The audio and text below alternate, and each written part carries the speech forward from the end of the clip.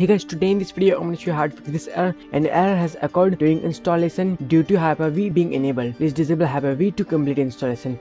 As you can see that I'm getting this error again and again whenever I click on install now. As you can see that again. If you want to fix this problem in your Windows, so watch the full video till the end.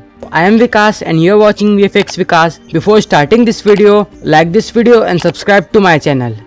And then here tap turn features.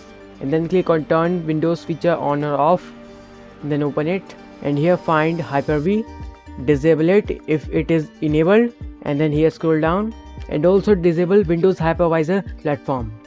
After disabling Hyper-V and Windows Hypervisor program, you need to also disable a virtual machine platform. Uncheck it and click on OK, and then it will ask you to restart, and close all the apps and click on restart now.